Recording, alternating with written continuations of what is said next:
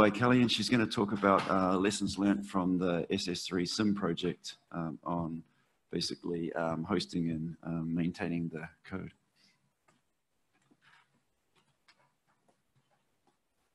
Great, thanks, Mark.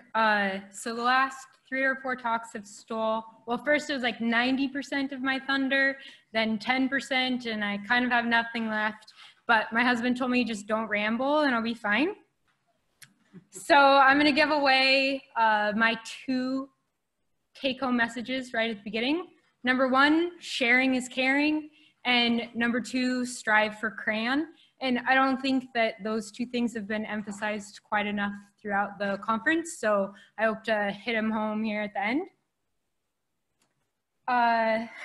So I think we strive for 2 perfect all the time. So 2.5% of surveyed companies actually complete 100% of their projects successfully.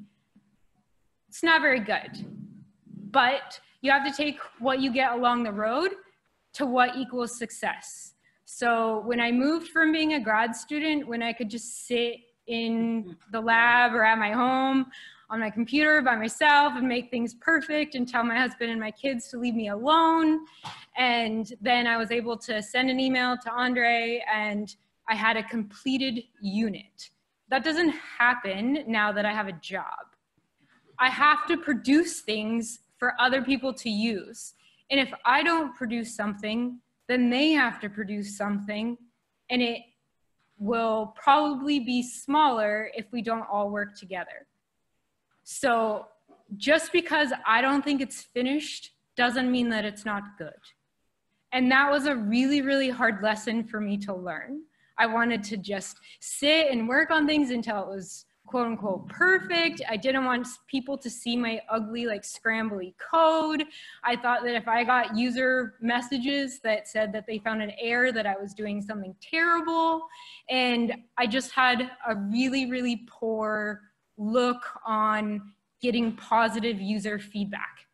And one day my husband told me a story about his work where people would call in and they'd be asking for a product, and then they would, the person taking the phone call would hang up the phone, and then they would repeat that conversation to the person sitting next to them.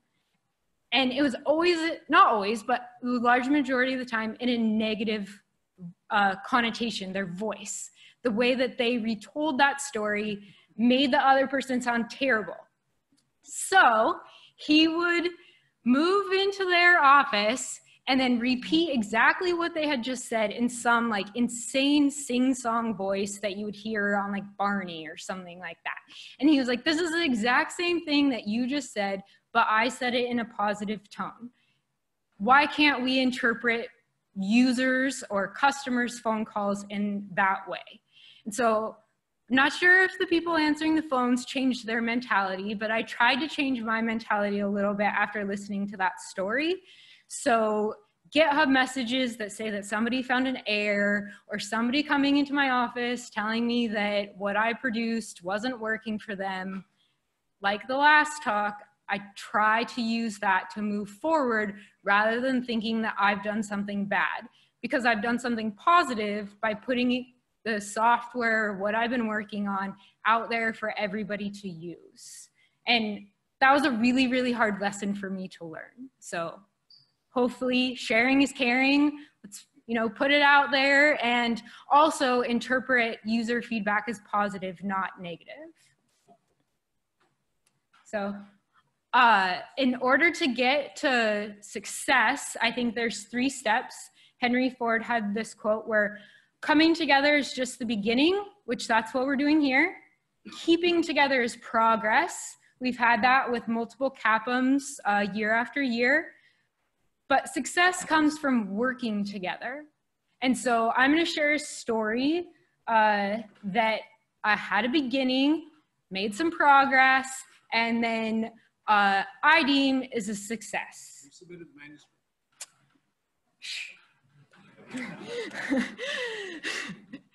So the story, I'll go into each one of these 3 modules. I have a new word. Thank you, Matthew. So The beginning was in 2013, where Andre told me that if I did some work, I could go somewhere cool. So I was like, okay, I'll do some work along with some other grad students at UW. And none of us got a PhD chapter out of any of this work, not a single one. And I think there were like 8 of us. Full papers. Right, yes, multiple papers, no PhD chapters. It's okay.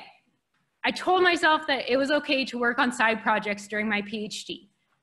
I might have taken that a little bit too far, but I don't think that I did on this one. The SS3sim project shaped my career more than I ever thought, or more than anybody could have ever predicted.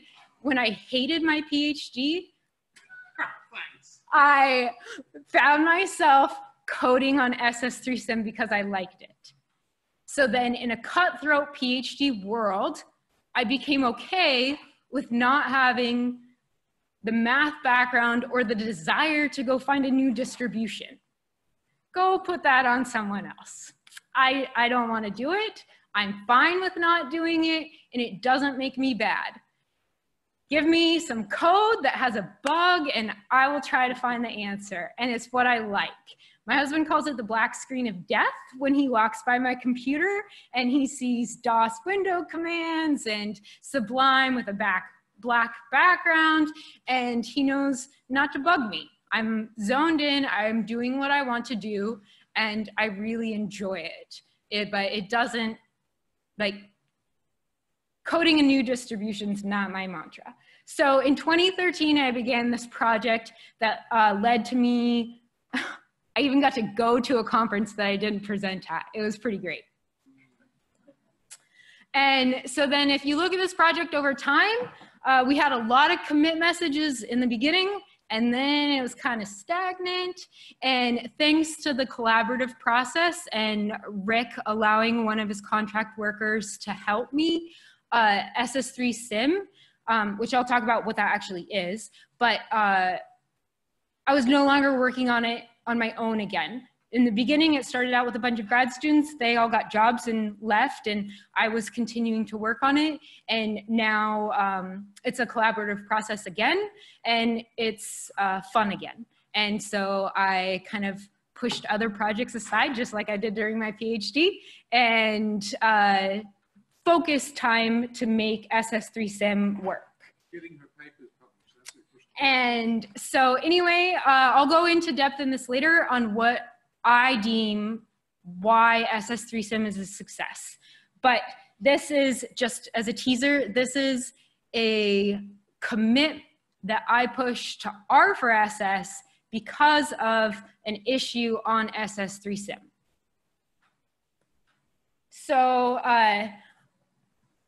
I am happy on a daily basis at work, not because I got to the top, which I feel like I'm pretty high for a farm girl from a very small town that has a 4-way stop, but because of all the things that I did to get there.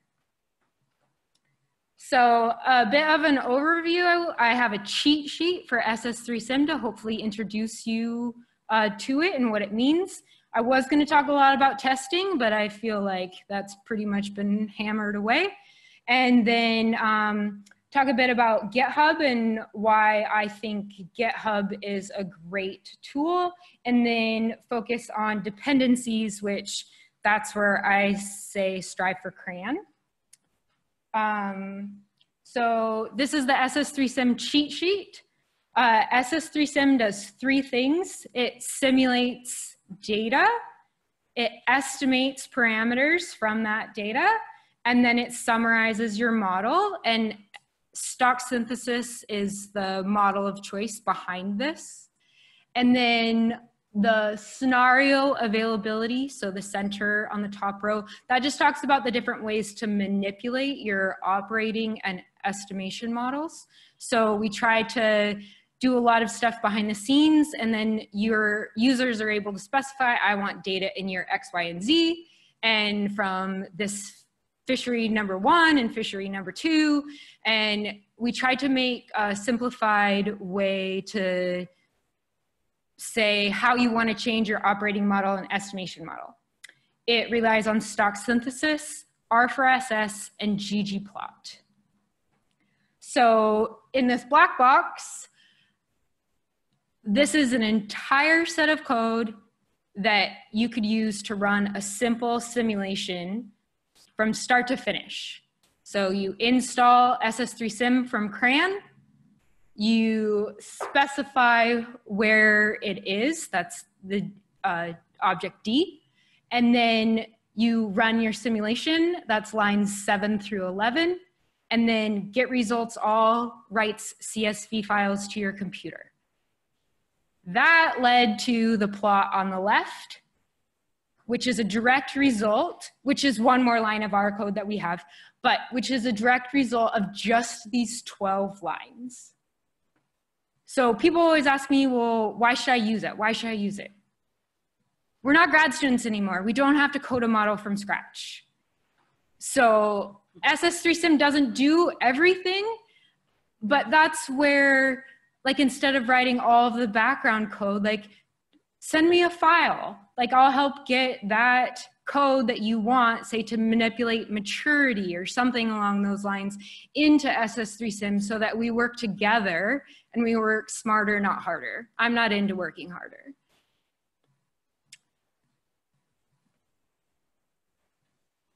So here's part of why I think SS3sim is a success. The top is the paper explaining SS3sim, and then I think that there might be 8 papers here that are all published and used SS3sim for the simulation where they were trying to answer a question relating to stock assessment. So success, yes. So I'm not sure how much, these might go fast, but testing, as others have said, is really important. Back in the coal mining days, they took a canary down into the mine with them, and if the canary keeled over, then they knew that they needed to leave or they needed to do something. Well, now we can use continuous integration, we can use other packages to help us act as the canary. So a blog that I followed, Simon Pitt, he said, you only write code once, but you read it many, many, many, many times. So it's not necessarily the writing of the code that's expensive, but the understanding that is. And there's way too many parts of any package to hold all pieces in your mind at one time. So that's why we need 100% test coverage of our packages. Unfortunately, we never really know what 100% is. So if you think you should test it, just test it. Put it there, it's fine. So SS3sim uses the test that package, and then also Travis CI. And a previous colleague was really instrumental in helping set all that up. And at the moment, everything's green, which is a success. But that's only based off of the tests that you have. So if you're only testing like 50% of your code and it's all green, then it's kind of a false test. But the main goal is that you just continue to add tests. And so just because right now not every single part of SS3sim is tested using this, doesn't mean I'm a failure, and it doesn't mean that it's bad, and it doesn't mean that people shouldn't use it. It just means that, like all of our software, it's in development. And so here is a poor canary that got put in a bad spot. But what I'd like to advocate is that we should have broken tests. We should be pushing our software to the limit where we're adding new things, we're exploring things. If we don't have broken tests, that just means that we're not adding things to our code. Maybe that might be extreme, but that's okay. It's just one way to look at it. So broken tests aren't bad. It doesn't mean we're doing terrible work. It just means that we need to change some things. We need to look at some things. And we're doing our job. We're exploring new options. And so I don't necessarily see broken tests as bad things, but just another thing to put on my to-do list. So now hosting, multiple people have talked about the use of GitHub issues. And so here's just an example. We had a pretty trained user of SS3sim that put an issue out there, and then obviously people respond, we fix the issue. But Ian made me aware of the fact that we have international users that are posting issues, which is a bit of a milestone, or I thought it was, that we have people out there that are using the code beyond the people that I could push it on. So like, you know, if I saw a new postdoc, I'm like, hey, this can help you. You know, that's super easy. But if somebody else is just word of mouth and using it because they heard that it works or they saw it in a paper, I think that that's another success. This is just a schematic on how we have a master branch that's always updated to CRAN, and then a development branch, and I never update. Now my new gold standard is don't update master unless I've pushed master to CRAN. So any GitHub user will always see the same thing on master and CRAN, and all development is done on branches that are pushed to development. And I've had a bit of pushback from this, like, GitHub is easy, let's just put it there. Well, it makes my life easier if I know I can pass CRAN checks, because then I'm not gonna get as many emails on this doesn't install, I don't know how to use this isn't working. So it's not necessarily that I think pulling a package from CRAN is what you have to do, but I think striving for being able for it to be on CRAN is really where we should be going towards. So I was hoping that this page would be updated, but I'm still waiting for CRAN because I got an email that looks like this, which I could have interpreted in that terrible, the world is, you know, crashing, but I just, oh, I have a few things I need to do. And then I pushed it again and they told me I needed to wait at least 5 days before I emailed them again. That's fine. So, I really believe that I don't necessarily write the best code, but I've gotten real good at stealing good code. And so these are the 3 major dependencies of SS3sim. And I like to think that I'm working together with all of these people and not just by myself on my own computer. And then back to my major success was that I help Ian, or at least I think I help Ian, with R4SS by committing or doing a pull request to him when I have a problem, instead of just pirating his code and putting it in mine. I have R4SS as a dependency. Anytime I need to expand, then I just help him with his code instead of just working by myself. So that's a measured success. And then here's a plug for on Tuesday, Claudio Castillo Jordan, a postdoc at the Northwest Fisheries Science Center, is using SS3sim, and he'll be, oh, well, sorry, Andres claiming him. He'll be giving a presentation that's on GoToMeeting on Tuesday, and his project uses SS3sim, where the final presentation will be at CAPAM in 2020. So sharing is caring, and we should strive for CRAN. Thank you.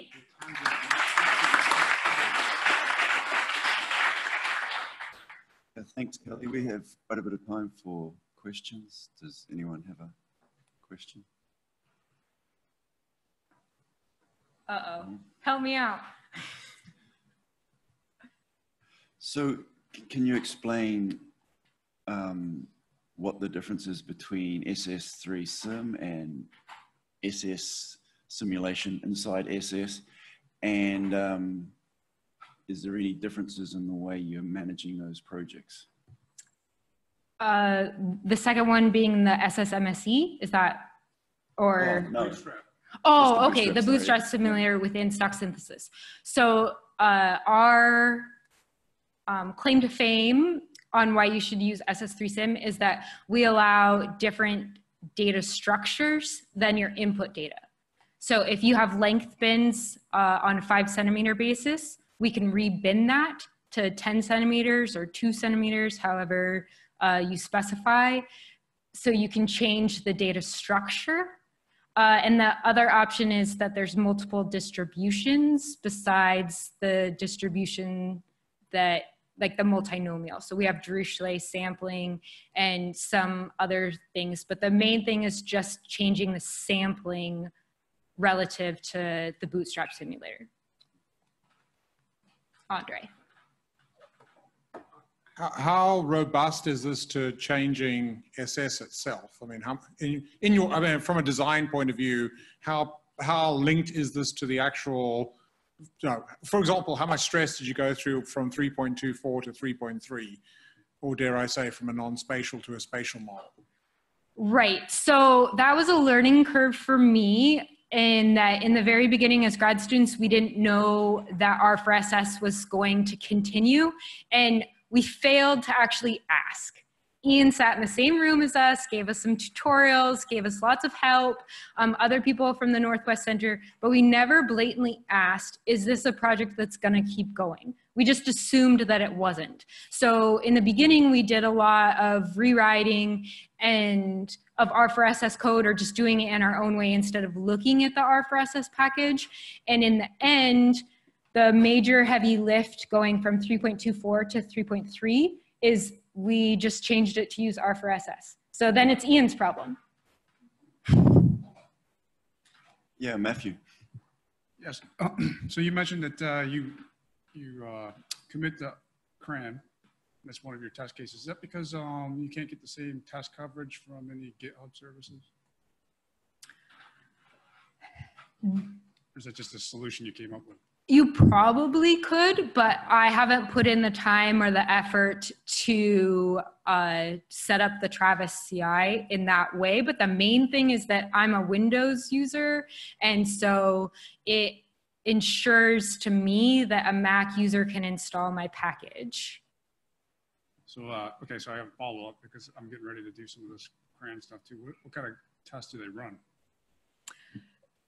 They run a lot of dependency tests. So like other people, if their package depends upon yours, they'll double check that your new package doesn't break the functions in downward dependencies. And then they also ensure that upward dependencies, so like ggplot, that I am using the correct version and those types of things. So more like the inner workings between packages that I don't necessarily have checks for in my test that workflow. Because I just am doing only tests on my own where they do more expansive ones. Is that why you can only commit every 5 days?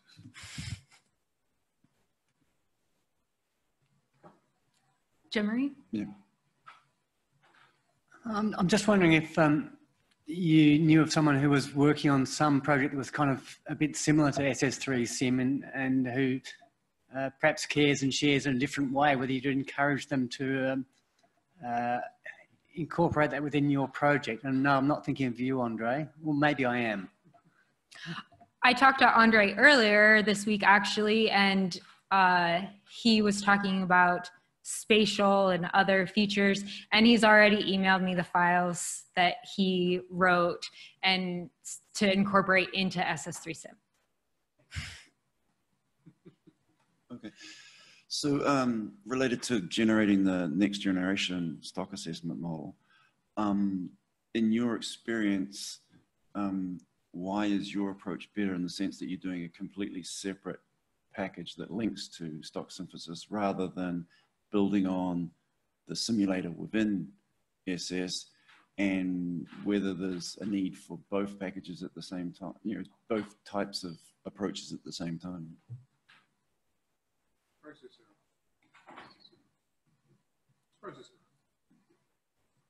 Well, answer the question. The answer is process error.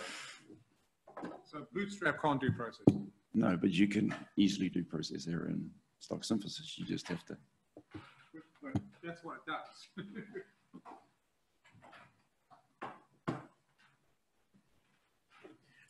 the bootstrap in SS, even if your model has process error, the only thing that's going to get bootstrapped is the observation error. And so, you know, you need something like this in order to do the process error aspect of generating better random data sets. Now, there is an augmentation that, you know, could be considered, and that is the nature of the detailed sampling process. Because, I mean, like I said, SS is sampling just the observation error, which is basically taking an expected value for a length or an age vector and resampling from that. SS3sim is doing the same thing. It just is using a few more distributions, but it's still sampling from that final derived expected value vector. The better way, the more complete, I don't know if it's better, but the more complete way to do it would be to do the sampling at the age length sample step. So, you know, in the flow of SS, there is a step where the population is sampled, selectivity is applied to the population, Q's applied to it, and so you get a sampled age length at a point in time and for a given fleet.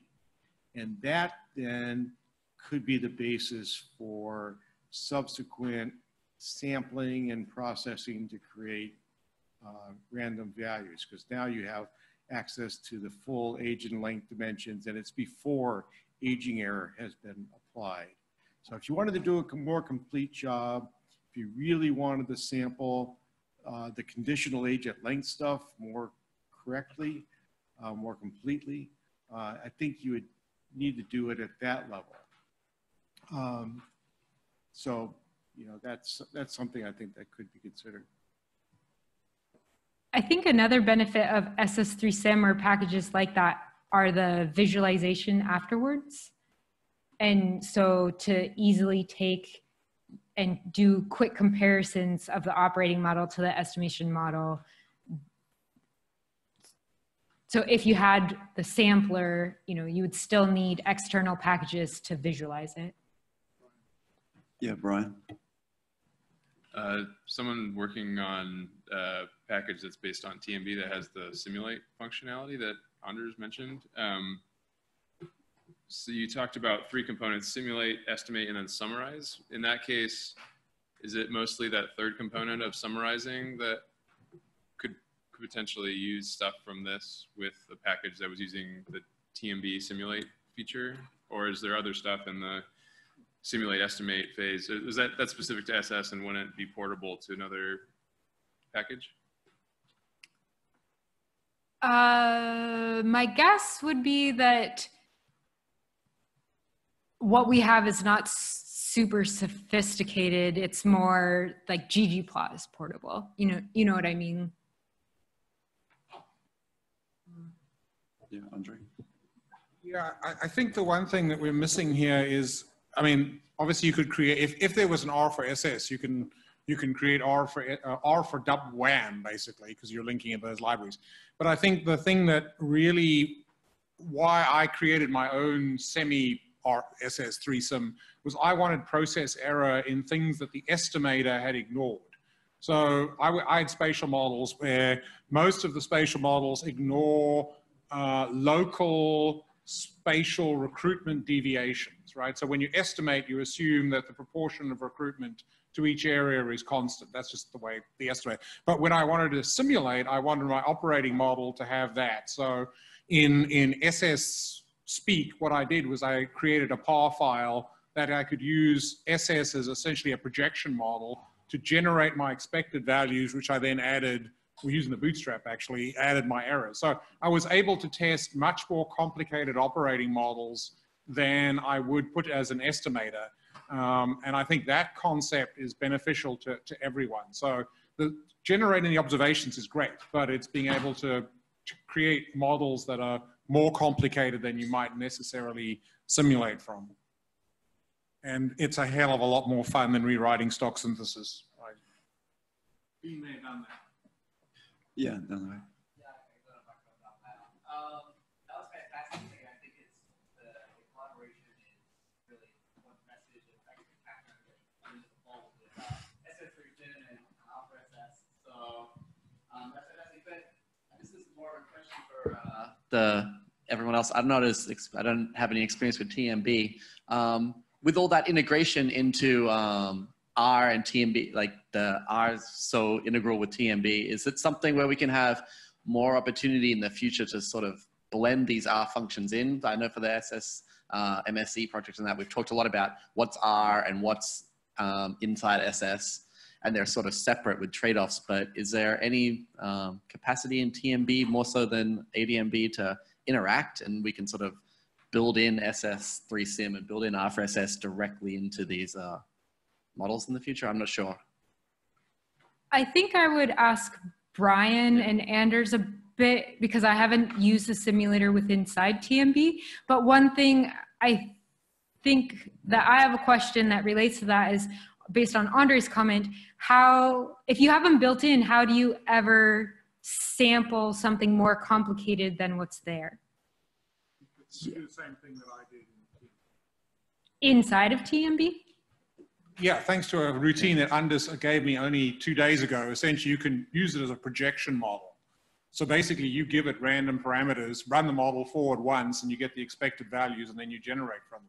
I think, in fact, with that routine, you've got a lot more than it'll be so much cleaner, because you don't have to call synthesis. You just call, give me function which is n by age, or whatever you want. It's, yeah, that's if that really works as well as it looks like, it is going to make this so much simpler. Yeah, so the simulation feature in TMB is specifically built for simulating from the model you're estimating from. And especially that check consistency checker checks that you actually simulate from the model that you estimated from. And that by itself is a super useful feature. If you want to, I'm not sure I understand why, but if you want to, you can simulate other stuff that's not part of the model, or extra variation or something. You can do it from inside the C file if you want to, but you could just as easily do it from R, I guess. But there might be cases where it's simpler to use part of the predictions from within the C code. But I've not done that.